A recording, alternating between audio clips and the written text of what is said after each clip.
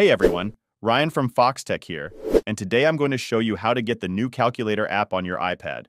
It's something a lot of people have been waiting for, and with iPadOS 18 it's finally here. Let's get right to it. If you haven't installed the calculator app yet, it's easy to do. First, open the App Store on your iPad.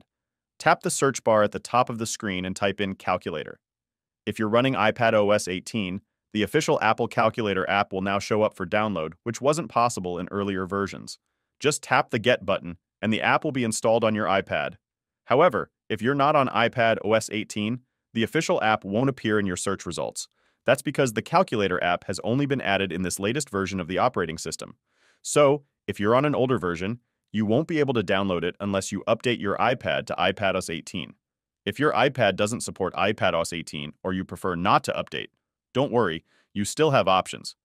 You can find plenty of third-party calculator apps in the App Store. Just browse the available options and pick one that fits your needs. Apps like Calculator Pro, pCalc, or Calc Pro HD are all good choices, and some of them are free, while others might have a one-time price. Once you've chosen the app you want, tap Get or the Price button to download and install it on your device. After the installation is complete, you'll find it on your home screen. And if you use it often, you can even move it to your dock for easy access. And if you really don't want to install a new app, you can always use Siri for basic calculations.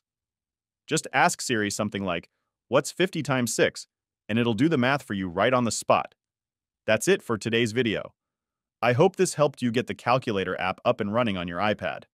Thanks for watching, and if you found this useful, make sure to like the video and subscribe for more. See you later.